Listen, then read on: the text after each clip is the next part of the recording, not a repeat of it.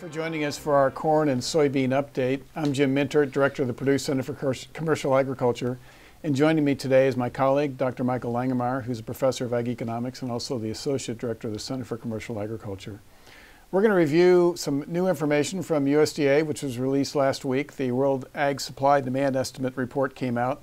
And of course, that follows on the heels of the Planning Intentions report that came out roughly a week earlier. And there's been a lot of new information, a lot of it impacting both the corn and soybean markets. And we're going to delve right into it, Michael. So if you look at last week's WASDE, the changes on the U.S. side with respect to the corn balance sheet were actually pretty small. They did reduce estimated feed usage about 25 million bushels. They raised the ethanol usage forecast about 25 million bushels to 5.375 billion bushels. We'll talk more about that later. There was no change in the corn export forecast, so that one held steady at 2.5 billion bushels. And then no change in U.S. corn ending stocks carried over into the upcoming marketing year. That's still holding at 1.44 billion bushels. The USDA did make some changes, however, in the World Corn Trade Matrix. And of course, that's of tremendous interest given what's going on not only in South America, which is always an issue this time of year, but especially with respect to what's going on in Ukraine with the war and the potential impact on corn exports from Ukraine and to a lesser extent Russia. So USDA did raise its estimate of Brazil's corn exports to 44.5 million metric tons. That's up from 43 million metric tons. That's about a 3.5% increase and really rides on the fact that USDA is forecasting a modest increase in USDA's corn production forecast for Brazil. The one I think everybody was looking for to see what would happen here was Ukraine's corn exports. They did reduce Ukraine's corn export forecast to about 23 million metric tons. That's down from 27.5 million metric tons. That's a 21% decrease. And I have to say, Michael, I know it's more than a guess, but it's certainly at this point, it's very speculative in terms of how Ukraine's corn exports are going to turn out for the 21 marketing year and then going forward to the 22 marketing year as well. Yeah, the key phrase that you talked about was forecast. These are forecasts or estimates, and they could be adjusted as we move forward. Yeah, and a lot of this is tied to trying to get a handle on how many bushels of corn were already exported from Ukraine prior to the beginning of the war in late February. The data coming out of there isn't nearly as good as what we have in the U.S., but it's always a challenge with respect to knowing just where you're at in the export channel. So my guess is that that's going to be probably high. If I had to guess right now, my expectation would be Ukraine's corn exports might actually wind up for the 21 marketing year being a little smaller than that 23 million metric tons that USDA is currently forecasting. The big news on the Planning Intentions report, of course, was the surprisingly small corn planting estimate for 2022. USDA's estimate came in at 89.5 million acres. And I want to point out to the viewers that this is based on a survey, so the stated date of the survey is March 1. The actual survey responses are gathered a little bit around the date of March 1, but a nominal date of beginning March. And you know, there could be some change there, Michael, but you know, that's a 4 million acre decline, roughly. A lot of speculation as to whether or not we might see some switching from soybeans back into corn based in part on some of the profitability estimates. What do you think?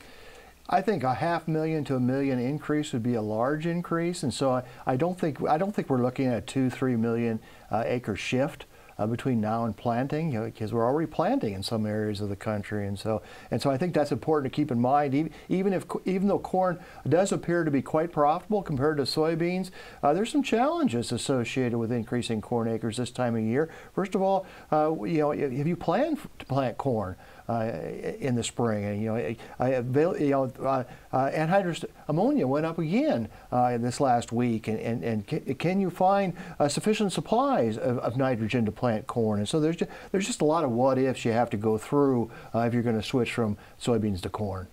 Yeah, if you look at the actual planting intentions released by USDA versus the trade's expectations, this chart really kind of illustrates that. So you look at the various estimates that were out there, and there were people forecasting planted corn acreage in the ballpark of 93 to 93.5 million acres. The average estimate was probably about 91.5. USDA came in below just about everybody's forecast, so that was a surprise. And of course, that's what produced the response in the futures market as soon as those numbers were released. It's interesting to look at the state-by-state data, Michael, and this map kind of helps illustrate that a little bit. The red states, obviously, are the states where we're looking for smaller corn acreage in 2022 versus 2021. Some blue states with some increases. As you look at the map, what's your take? There's several interesting things when you look at the map. First of all, there's about 1 million acres just represented by the I states in terms of the switch from corn to soybeans. There's also rather large reductions in North Dakota and Minnesota. That also has a lot of the acreage that's switching. But one of the things we were talking about earlier this morning was down in the south. Where there's huge declines. You know, the acreage is not as big down there, but huge declines in expected corn acreage down in the south. And as we were indicating, it's still wet down there in a large swath of the south, and so that's probably not going to switch. And so when you think about where the corn acres might switch, or to increase that 89.5, I would focus on Minnesota and the 3 I states, perhaps increasing corn acres a little bit. Yeah, I kind of agree with that. And of course, the one thing that might hold back Minnesota is the cold weather. Yes. Snow moving through that part of the country this week. Same with North Dakota. Yeah, that's kind of delaying things up there. So I tend to agree with you. If we're going to see some switching, it's probably going to be in the I states and maybe towards the western corn belt. Would you agree with that? Yes, I definitely think Nebraska and or Kansas, we could see some more corn in those 2 states.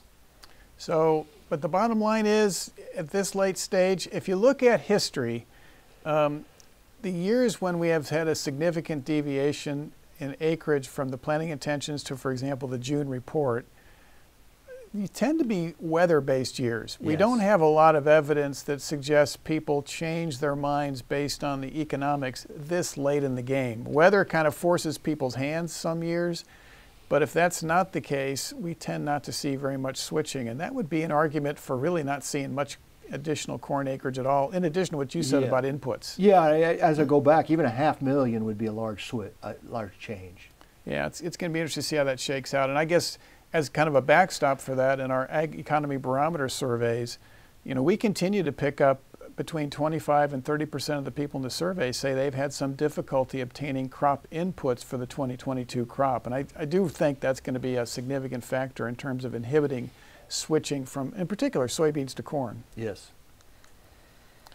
So if you take USDA's planting intentions number at face value and then assume a trend yield for the 2022 crop, you wind up with a corn production estimate of about 14.8 billion bushels. Different people are going to have slightly different numbers on that depending on how they estimate their trend yield, but close to 15 billion bushels. So if you think about it from a longer term perspective, that would be the 3rd largest corn crop on record. So still a very large corn crop by historical standards, even with the smaller than expected acreage, Michael. As you think about ending stocks, USDA's current projection for the 21 marketing year going into the 22 marketing year is just a little less than 10%, 9.6%. And then if you take consumption levels or usage levels at 21 levels and just project those into 22, and using the production number that I just had up there, that 14.8 billion bushels, you'd wind up with a projected carryover coming out of the 22 crop going into the 23 crop year of about 9%. But boy, those ending stocks estimates are very, very tenuous at this stage, obviously vulnerable to what happens with respect to yield this summer, but also uncertainty about exports and ethanol usage, right? Yeah, it's both demand and supply, and I want to emphasize yield. This is assuming a trend yield, and we're looking at 9%. If we have something under trend yield, you're looking at some very tight corn stocks and probably a very volatile market. Yeah, if you reduce the corn yield by roughly 5 bushels per acre, which wouldn't be too difficult to do with some adverse weather, either at the front end or maybe more likely during the growing season, you really potentially tighten up the corn stocks carryover pretty dramatically and put it down in the ballpark of where it was in 2012 or even tighter than that. And trend yield's a pretty optimistic assumption this summer because we know people are probably going to use at least a little bit less nitrogen, not on every farm, but some farms are probably going to reduce their nitrogen rate a little bit simply because nitrogen's so expensive. And so having a trend yield this year Given that, given the dryness in several parts of the country, it's probably optimistic at this point. Yeah. So let's take a look at what's going on with ethanol, because I think that's one of the key usage categories. Ethanol production so far in this crop year, so going back to early September through last week, is up about 11% compared to a year earlier. If you look at USDA's corn usage estimate on the balance sheet, it's only up about 7% compared to the prior year. And that's why a lot of people, myself included, think that maybe USDA is being a little too conservative with respect to their ethanol usage number. That would tighten up the current year's corn ending stocks a little bit. And then as you think about what's going on with exports, that's when the whole Ukraine situation really starts to come into play. So this chart looks at major exporters' corn ending stocks. So the major corn exporters are U.S., Brazil, Ukraine, Russia, and South Africa. So when you aggregate across those and look at those major exporters' corn ending stocks, USDA's current projection for those 5 countries in the aggregate is about 4.4% of usage. That's up compared to 3.6% last year. But you have to question the accuracy of that, or whether or not that's really going to turn out to be the case, because Ukraine alone accounts for about 12% of the estimated world corn ending stocks. And you have to question how much of that's really going to be available to the market. And I think that's one of the reasons we're seeing as much volatility as we are in the marketplace, is the difficulty in getting a handle on how much of that corn coming out of Ukraine really is available to the marketplace. If you start pulling back on that, all of a sudden that major corn exporter ending stock number looks a lot tighter than it does on the chart. Yeah, and you've got 3 years in a row of pretty tight supplies there. 20 was tight, 3.6%. 21, your estimate's 4.4%. 22 is also likely to look very tight, and so that's a perfect scenario for volatility. Yeah, to put it in perspective, back in 2011, 2012, those major corn exporter ending stocks were in the 3.7 to 3.8% range. We could easily get down to that, or even tighter than that, depending on how you want to account for the Ukraine estimates. Nathan Thompson wasn't able to join us today, but he did provide us some good background information that he normally provides on these programs, and that is looking at some storage opportunities for corn. So he's done the usual, where he looks at cash bids going out, in this case to August, the current bid plus on-farm storage costs, which he estimates at a penny per bushel per month, plus an opportunity cost charge of about 6% on an APR basis. And then he looks at a current bid plus commercial storage cost, which he estimates at 4 cents per bushel per month, and then using that same opportunity cost. And I think the key point is, Michael, if you look at current bids of about $7.53 here in central Indiana, as you start thinking about hanging on to that corn into late summer, for example, you're looking at some break-even prices that would equilibrate with that $7.53 of about, depending on whether you're looking at on-farm or off-farm storage, $7.72, $7.84. So you're hanging on for some pretty high prices. What's your take?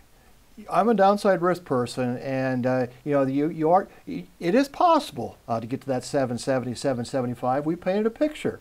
You have some inclemental weather in the U.S. and Ukraine can't produce as much as we think they're going to be able to produce. You can paint a scenario where corn prices are going to be relatively high. However, you could also paint a scenario where Ukraine gets more planted than we thought they could.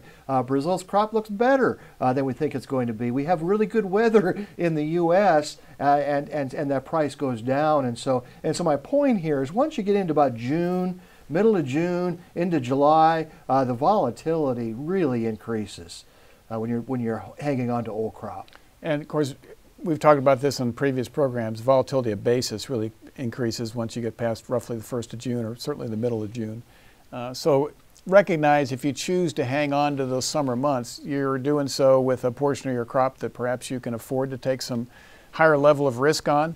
As you think about the numbers, Michael, and you were kind of illustrating maybe the downside, I guess I probably favor more of the upside. Yeah. But one of the challenges right now is it's difficult to ascertain how much of tightening in supplies relative to the factors you just discussed is already built into current futures prices, right? Yeah. That's always the difficulty this time of year.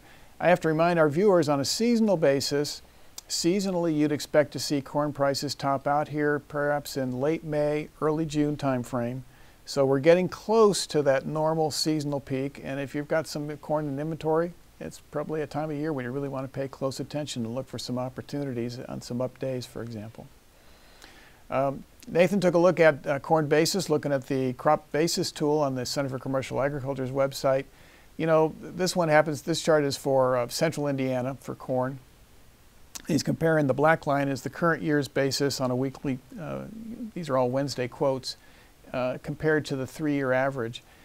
And you see that bump up that took place shortly after the invasion of Ukraine, when we saw some switching of export destinations coming out of the Black Sea region to the U.S., and that really bumped up the basis in a number of locations.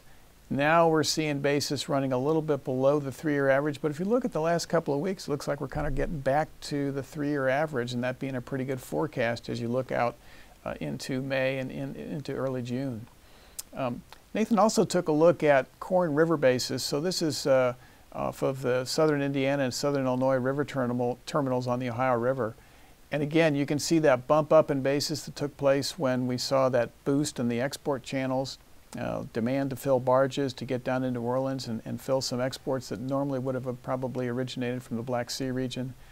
And then once that got past, we saw a weakening in basis, and then here the last couple of weeks we've seen basis come back up and starting to head towards the multi-year average there, the 3-year average. So, you know, if you're trying to do some basis projections here for the next month or two, I think we're back to looking at using the 3-year average for a pretty reasonable forecast going forward. As you look at the ethanol plant basis, that's always an interesting one. And, you know, Nathan's got several different lines on this chart because it's hard to look at it on an average basis. In other words, I guess another way of thinking about it is, have we had an average year recently, right? So that's one of the challenges, especially with respect to ethanol. He does have a 2015 to 2017 average line on there. The green line is 2018 to 2019 crop year. The red line's 2019 to 2020. And then the purple line is 2020 to 21. And of course, in those last two, you can see the bump up that took place, largely attributable to the shortfall in corn acreage that took place in the 19 crop, and that spilled over into the 2020 crop marketing year. If you look at this year's, and I'll go ahead and add that in, the black line is what's taken place so far this year. And as you look at it, you know, basis at the ethanol plants really weakened sharply at the same time that basis at the river terminals was really starting to peak there, at least pretty close. And now we've seen basis at the ethanol plants start to recover and start approaching that 3-year average again, that 2015 to 2017 average. And so if you had to think about, you know, what you might expect to see with respect to basis at the ethanol plants here the next few weeks, next couple of months, I think that the 3-year average, that 2015 to 2017 average, is probably our best estimate going forward. This is an interesting table, and Nathan and I have talked about this a good bit. It's interesting to go back and look at what the opportunities were on the day of the webinar going back to January. So the prices he's got listed there on January, the day that we broadcast the January webinar, then the February webinar, the March webinar, and now here the April webinar.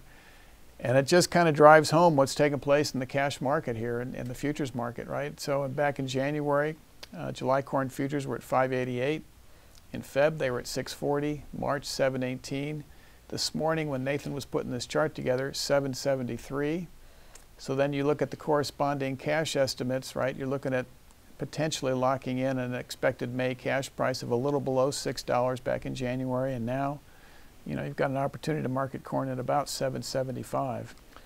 Yeah, this is a really interesting table, and of course the May 22 delivery, that's the 21 crop, and that 21 is going to be pretty profitable. Under even the January price of 590 was a good price when you look at the break even for the 21 crop. Going to the 22 crop in January, we were about at break even for folks at 539. I mean, in fact, there's producers would have a 22 break even below that if you plugged in train yields, but there's producers with a break even above that because of our large increase in production costs this year. But we went from essentially a break even in January to perhaps having an economic profit of $1.50 in April. Just a tremendously large increase in profitability potential from January to April. And so you've got to wonder, Jim, and this is kind of an open question for you, whether that 707 price is attractive from a forward contracting or you're selling some of your crop?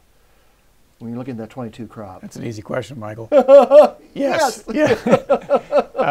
I think if you have an opportunity to lock in $7 or better for fall delivery, most of our viewers probably have to make some sales right off the combine. That's a pretty attractive price. And if you haven't really started any marketing, certainly a great place to start. I have seen some estimates out there that suggest producers have already priced an unusually large amount of their crop. I'm not sure that's really the case. I don't see a lot of evidence of that, but I have seen some speculation on some of the newsletters talking about that. So it kind of depends on where you're at in your marketing plan for the year, but particularly for people that either haven't made any sales or have made very small sales so far for the 22 crop, that $7 plateau sure looks very attractive. And we'll talk more about your break-evens coming out of your budgets here in a few minutes, Michael. But that's going to look pretty good compared to your break-evens on the budget, right? So, and I guess I'll pause here and just point out, this is from a profitability standpoint, one reason you might think about switching some acres from soybeans to corn. This does look very profitable. It's changed for soybeans, but not near this much. Good point. All right, let's talk about the key changes to the soybean balance sheet in this month's report. They did increase the export forecast by a small amount, 25 million bushel increase. Really no change in the U.S. corn ending stocks estimate. That says corn, it should be soybeans ending stocks estimate at 1.44 billion bushels. I've got a glitch there. Let's see, that's not the right number. I forgot to estimate there. I've got an extra line and there's what happened. The ending stocks estimate declined 25 million bushels to 260 million bushels. I need to delete that second line on the slide, sorry. They also made some changes in the world soybean trade matrix, and that's really probably what people were looking at as much as anything. So on the Brazil side, they did change the expected exports by 2.75 million metric tons. That's about a 3.2% reduction in the expected exports coming out of Brazil. They pulled back Brazil's expected production 2 million metric tons. So they pulled back the exports a little bit more than they pulled back production estimate down there. So they're at 125 million metric tons compared to 127 last month. And if you look at some of the private estimates are still below where USDA is at. So it's going to be interesting to see how that shakes out here over the next, probably the next WASDE report. They did pull back Paraguay a little bit. Of course, Paraguay is a small player. But they pulled that back to 2.9 million metric tons from 3.6. So the other big change, and one that people were looking for, I think, was they did reduce China's expected imports of soybeans to 91 million metric tons. That was down from 94 million metric tons on the March report. So a 3 million metric ton reduction in expected imports into China, and that's a big deal. So if you think about what's going on here, not a huge change to the soybean balance sheet. But some interesting ones, and maybe some ones that aren't quite finished, particularly with respect to what's going on in South America. Of course, the big surprise in soybeans was the soybean planted acreage estimate coming out of the Planting Intentions Report. 91 million acres versus 87.2 million acres last year. So basically flipping about 4 million acres of corn into soybeans, and that was a bigger shift than just anybody expected. Again, if you look at industry expectations, the survey of the analysts that were out there in terms of providing an estimate or a guesstimate of what the planted acreage might be. I think the high end coming in the report was 90 million acres. The mean or midpoint of the analyst estimates was probably about 88.5 million acres. So we picked up 2 to 2.5 million acres relative to what the trade thought was likely coming into this report. So again, that's why you saw the reaction as soon as the report came out. Again, Michael, looking at the soybean acreage on a state-by-state basis, it's pretty much the flip side of what we saw in corn, right? Yeah, pretty much the flip side. And again, if you're going to get if you're going to get 500,000 to 1 million acres more corn, I think it's going to come out of those I states and perhaps Minnesota. We already talked about the weather issues up in Minnesota, but I think that's where it's going to have to come from. North Dakota is kind of interesting here. North Dakota was actually down on both corn and soybeans, and from what I can tell, what's going on in North Dakota, they have a lot of different options. And so durum wheat, sunflowers, canola, some of these crops that we don't often talk about on these webinars are expected to increase in North Dakota and displace some of the corn and soybeans in that particular state. And how much of that do you think is drought driven? I think quite a bit. When you have a big drought like they did last year and the profitability was relatively low, you're looking for something different to plant. And it continues to be dry. I was surprised that there wasn't more spring wheat up there on the potential plantings. Maybe that'll change between now and the dust settles. Dust settles a good term because it continues to be dry up there, yes. At least in a good bit. Now, some parts of North Dakota did pick up some snow this week. I'm not sure how much moisture they were going to get out of the snow. Sometimes those snowfalls are pretty dry. It's drier to the west, and so it's less dry where in the east where a lot of the corn and soybeans would be located. Yeah, good point. So, one of the questions I think some people had coming into the planting intentions report was whether or not we could pull some additional acres in. And USDA releases what they call the principal crop acres numbers, which is, I think, the 17 principal crops. So it includes obviously the major crops like corn, soybeans, and wheat, but it includes all the minor crops as well. And that principal crop acreage estimate came in almost identical to last year, 317.4 million acres versus 317.2 last year. There were some years back in that 16, 17, 18 time frame when we had a couple million more acres in the principal crops than what USDA is showing this year. So there's maybe a little bit of an opportunity between now and the 1st of June or the 1st of July to pull in some acres, but if we do, it's going to be pretty small, I think. Yeah, and I think it goes back to, if you're going to have more corn acres, it's probably going to have to pull from soybeans. I think it comes back to that. We're not going to magically see some additional ground go into production in corn and soybeans. Yeah, I think that's a good point. Yeah. We are going to see a topsy-turvy between those two, or a tug-of-war, really, I guess is a better way to think of it, going forward here, to the extent that people are willing to make some switches. So, how large will the 22 U.S. soybean crop wind up being? Well, if you take USDA's planting intentions at face value, plug in a trend yield, again, there's going to be some variability on trend yield depending on how you choose to estimate your trend, how many years you use. I came up with about 4.56 billion bushels. That'd be the largest soybean crop on record for the U.S. And a significant increase, I guess, compared to last year. Last year was at 4.44, but a lot of ifs there, right? So you think about ending stocks, which is what people really like to focus on. This year's estimate for the 21 crop is an ending stock estimate of about 5.8%, so almost 6%. Using the production estimate I just gave you, the 4.56 billion bushels, and then carrying forward consumption or usage levels that match the 21 estimates, you wind up with a projected carryover into the 23 crop coming out of the 22 crop of about 9%. So that looks like a significant increase in carryover. But boy, there's still some big ifs there, right?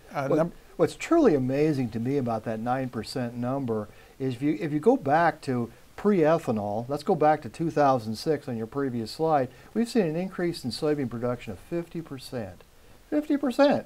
That isn't that long ago. But also the fact that we have 91 million acres of soybeans this year and we're still below 10%. I think that's just almost unbelievable if you stop to think about it. Yeah, it just shows you how strong the demand really is. That's right. For soybeans. And what it speaks to is the impact that growth in consumer incomes around the world has really had on demand for soybeans and ultimately soybean meal, and now more recently soybean oil. Yeah. Of course, soybean oil is partly because of biofuels. It does bring into question, and the market's been worried about this lately, strength in economic growth in one country in particular, namely China. Right? We've seen some concerns rise there related to the lockdowns and what that's doing to the Chinese economy and what that might mean. USDA did pull back their estimate of soybean imports going into China from worldwide sources. The question is, did they pull it back enough? Yeah. And that's what people are wondering about here now. And we're going to continue to see these gyrations because, truthfully, these are unprecedented times, right? We have a tremendous amount of uncertainty. We see that every month when we look at the barometer surveys, right? Yeah, another amazing thing about this slide here, I remember sitting in the same room with Chris Hurd, and we were looking at that 23% number, and we were talking about how long is it going to take to get something down closer to 10%? 2 years. 2 years we were down there. Yeah. Amazing. Good point. So a little bit like we did on the corn side, I looked at the major exporters' soybean ending stocks, and not quite as much uncertainty here as what I illustrated on the corn side, but still still some issues there. So if you look at those major exporters, and again, the major exporters are a little simpler on the soybean side. Really, it's the U.S., Brazil, Argentina, and Paraguay. And of course, Paraguay is a very small player. So the dominant ones are obviously the U.S. and Brazil. As you pointed out, back coming out of that 18 crop, on a worldwide basis, we were at 25% for those major exporters. The last 2 years, it's been right around 17%. The 21 crop estimate from USDA currently is at about 14%, but that's still dependent on what goes on with the Brazilian crop. We don't really have the Brazil crop size settled yet. I think a lot of people expect to see another pullback on the upcoming WASDE report next month. If that materializes, we could tighten that a little further on a worldwide basis. And if you look at history, 2011 was 14%. If you go below 14 this year, that puts you tighter than we were in the 11, kind of 2012 timeframe, right? So it just emphasizes that competition for acreage that we're seeing between corn and soybeans, not only in the U.S., but in the world. Yeah, good point. So again, Nathan Thompson shared with us his update with respect to marketing opportunities for soybeans. Current bid, $16.52 here in April. If you hang on to June in this case, and on-farm storage, you're looking at a break-even, I think, of about, I'm having a little trouble reading that number, Michael, but it looks like it's probably about $16.70 or so. No, $16.80, I think. Commercial storage would be $16.89. And then the bids are pretty much flat line out to June at $16.53. So really no incentive on the current set of bids out there. If you look at the basis values, we've been bouncing around. We're getting up to the 3-year average, or excuse me, the 2-year average, and then we back off a little bit. If you look at the recent data, we've been a little bit below the 2-year average. It wouldn't surprise me to see that strengthen a little bit here as we head into spring. And again, like we said on corn, once you get past roughly the 1st of June, maybe the middle of June, it becomes difficult to forecast basis. A lot of variability in the estimates and later on in the tail end of the spring and early summer months. If you look at the soybean river basis, like we did on corn, it's been pretty volatile. And again, you can see some variation in export demand there with some of the strength we saw early on. We saw some weakness here a few weeks ago. Lately, we're back above the 3-year, I think on this chart, it's actually a 3-year average. So, again, if you want to think about where that basis is headed going out into, for example, June, I think the 3-year average is probably your best opportunity there, and that would put you at a positive basis of between 10 and 20 cents at those river terminals on the Ohio River. Once again, looking at the cash prices and futures prices that were available on the days that we did the webinars back in January, February, and March, and now April. So in January, July futures were at $13.95. Today, this morning, just I think right about the open, or maybe the overnight trade, I guess actually, $16.70. If you look at November futures back in January, they were trading at $13. This morning they were just below $15. When I looked before we came over to do the program, they were kind of flirting with the $15 mark. So if you look at it on a cash basis, adjusted for the basis expectations, back in January, May delivery was looking at $14.10. Here in April, we're looking at $16.85. When you look at new crop, back in January, we were looking at $12.70. Now we're looking at $14.67. Michael, you and I were talking about this earlier this morning. If you look at what's taken place between March and April and recognize that in the middle there was the planting intentions report with that surprisingly large acreage number, it's kind of impressive to note that November futures are actually higher now than they were when we did the March webinar. I think it goes back to some very unique circumstances that we're facing this year. The competition for acres is certainly a part of that. The uncertainty of the size of the Brazilian crop has got to be playing in there, and that's really surprising because typically when something like this happens, you see that 4 million acre shift, for example, soybeans would just crash and stay crashed. Stay well below that March and we number. did see a negative reaction, but boy, we bounced back. But the fact that it's come back up. Yeah, it bounced back. Very, very interesting, yes. and illustrative, I think, of the uncertainty about supplies and maybe the strength in demand as well. Yeah. And even though I've been saying that corn looks quite profitable, It's not that soybeans are unprofitable. It's just that corn is more profitable than soybeans. Certainly, a 14.67 price for November soybeans is very strong and well above most people's break even. Yeah, good point. So you've taken a look at the break evens, yeah. Yeah, and so break evens on corn. You look at average productivity. That'd be 182 bushel corn, 560. Obviously, we're substantially above that right now. On high productivity, it gets down to about 510, a break-even price. That's still up substantially from last year, 25% up from last year. But the real story here is how this surge in corn prices we've seen since January is really turned a situation. We were about at break-even to something that's very profitable. 22 it looks like it might turn into one of those years that's one of the most profitable years in the last 15 years. Now, obviously, it could change. It could change a lot between now and harvest, and that's why we're encouraging you to take a look at some of those cash bids for fall corn and fall soybeans. So, Michael, just to kind of reiterate for our viewers, so on your high productivity estimate, you're using what for a yield? 215 bushel corn. And average was 180. 182, and then the low that would be more southeast Indiana, but there'd be some low productivity in every region of Indiana, of course. That's more in the 160. Okay, so that kind of helps set the stage in Yeah. terms of knowing where you're at, maybe perhaps. Soybeans, there's a similar story. They're not quite as profitable as corn, but certainly when you compare the 1253 for average productivity to that 1467 we were talking about, you're looking at a very profitable situation for soybeans, despite the fact that we had a large increase in cost and we might plant 91 million acres of soybeans this year. So to help people out with respect to the productivity. Yeah, the high productivity would be 65, the average would be 55, and the low would be 45. And so we know there's folks out there that have been getting 70 bushels and higher. You're looking at a break even below 1160. Good point. Assuming your costs are not substantially higher than our budgets. And so just to summarize 22, you remember that 22 bar was about down to where that long run average is a few months ago when we were doing these webinars. Now it's getting up to be very, very similar to what 21 turned out to be. So this is a case where we probably should have gone and pulled back this chart that you used. I think the first time you presented this chart was probably in October. Yes. And it has changed dramatically since October, right? Yeah. So I'll just give you my memory of it. Yeah. So my memory is that when you did this the first time back in the fall, that 21 projection was in the ballpark of where the red line is, which was the average. Is that correct? The 22, yes. The 22 was actually a little below average. When you went to October, November, as we went into December, it got closer to the average. Then as we moved into February in particular, when corn prices started to increase rather rapidly, it got to be substantially over that red line, the red line being the long run average.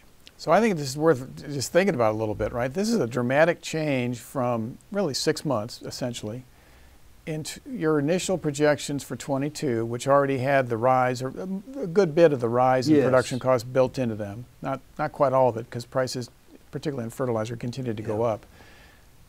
In your initial projection for 22, compared to where you're at today, has changed by over $200 per acre? Probably closer to $250. Yeah.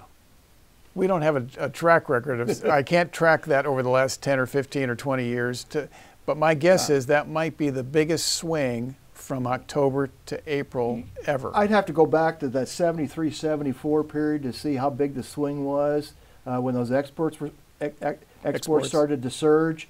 But my guess, unless you went that far back, you wouldn't see anything like this. Yeah, that was sort of my memory bank, but we don't actually have a database to check that. But that is an unbelievable change in profitability over that 6 month time frame when people were starting to make their plans for the 2022 crop versus what it looks like as planters are all sitting in the yard ready to go, right? That's kind of where we're at today. And what makes this really interesting, we're not talking about the ag economy barometer specifically today, but what makes this really interesting is we're not seeing that in terms of optimism in the ag economy barometer, and there's a lot of reasons for that. You know, even though this is what it looks like as a point estimate, there's a lot of uncertainty out there. And so that's why we've been thinking about marketing some of that 22 crop, because there's a lot of factors out there that could change that bar. Yeah, I would argue that looking at this chart would encourage you Yes. to make some sales, right? Yes. And I recognize, and you and I both recognize, the potential for higher prices based on, you can come up with several different scenarios that would lead both corn and soybean prices higher. But when you think about managing risk, and of course risk management is all about the idea that you can't forecast the future with a high degree of accuracy. If you have an opportunity to learn to lock in these kind of positive returns and you haven't done so, you need to be making some sales. Yes. And that's not a price forecast, that's more of a risk management Yes. forecast, right? Yeah, Okay. definitely. All right. Well, here's your argument for why some people should be thinking about switching some acres that were intended for soybeans to corn. Yeah, and this has also changed since January. This was about break even. There really was no difference between corn and soybeans in January, and as corn prices have increased more than soybeans since January, particularly February, March, and April, recently, we've seen an increase in the relative profitability of corn up to the tune of about $125. As I've said many times on the webinar, if it looks like this in Indiana, they take that 125 in Indiana and increase that amount by at least $25 to $50 for Iowa, because corn would look even more attractive in Iowa. And so I was really surprised in the planting intentions for Iowa and Illinois, quite frankly. I thought there would be more continuous corn. So what do you think the driver there was? I think there's a lot of different things. I think the fact that the cost of putting a corn crop in the ground is $1,100 is part of it. The very high fertilizer cost, the uncertainty related to getting inputs for corn certainly contributed. So there's a lot of factors, I think, behind that. I'm not saying it wasn't logical, because this is a very unusual year. And there was a lot of factors, I think, that caused a situation where they decided to plant more soybeans.